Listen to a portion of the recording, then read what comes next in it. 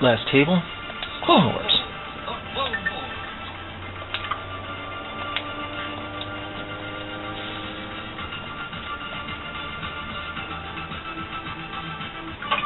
Ironically,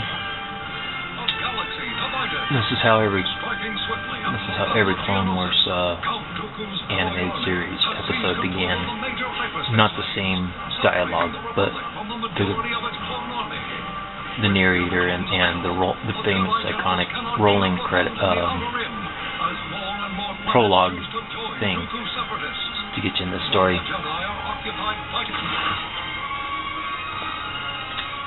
Ironically, this table comes just as the actress and character of Ahsoka Tano has left the show. Ashley Eckstein was her name. And it's really a shame because the Ahsoka Tano character, very cool. Once again, I've changed the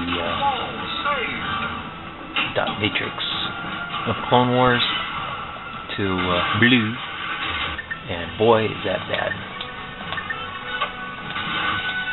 That was a horrible start, talking and not.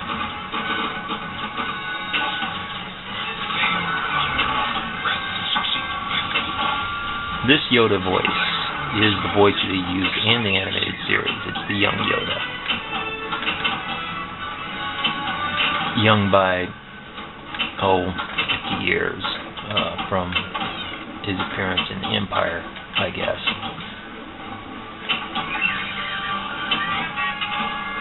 It is not a Zen original voice. It is the actual one from the animated Clone Wars series. So people need to stop giving the choice a bunch of crap. Because they're staying true to the Clone Wars animated series.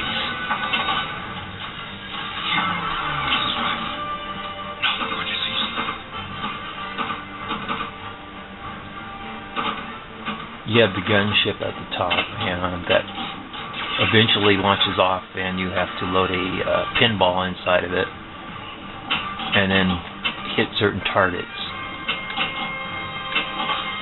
by the timer.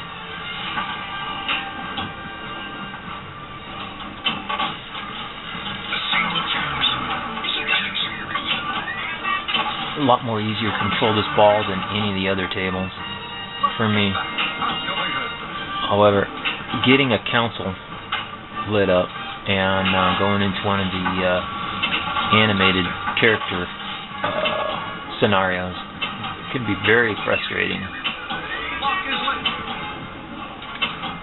There's also a clone trooper subfield at the top that gets you some big points if you can knock down all the targets.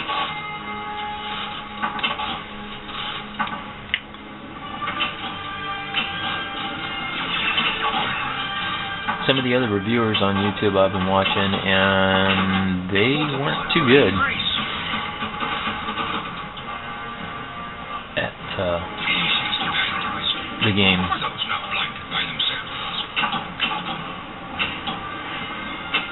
And we're talking, they didn't even realize there were flippers at the top to manipulate. See that? I just saved that gutter ball.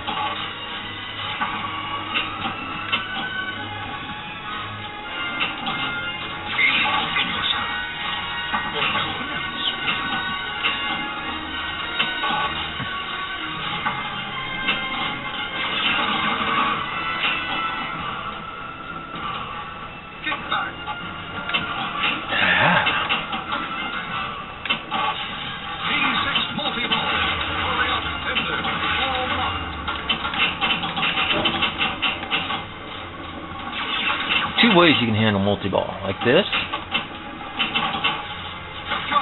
Try cradling, sending one ball up, and holding on to the other. Oh, That's the problem with it, though.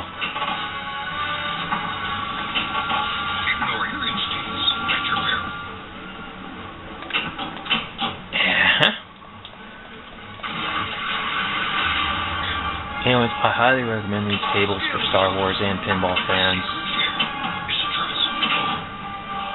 on whatever platform you need to get it. If you get it on the PlayStation Network, you get... There we go. I can actually show you this.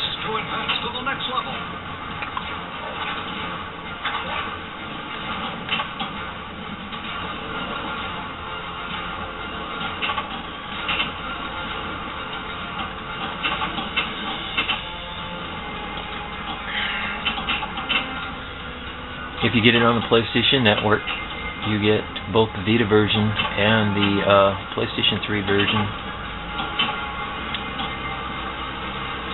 And let me tell you something. It's hard to show you the graphics on a PlayStation Vita, but would you trust me? Zen has not embarrassed themselves on the Vita.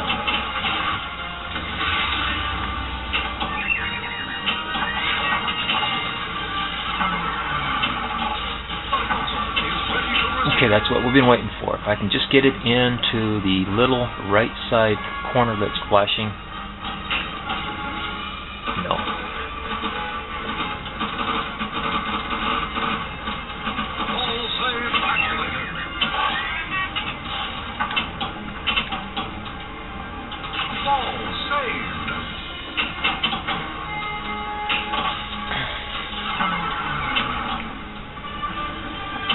There.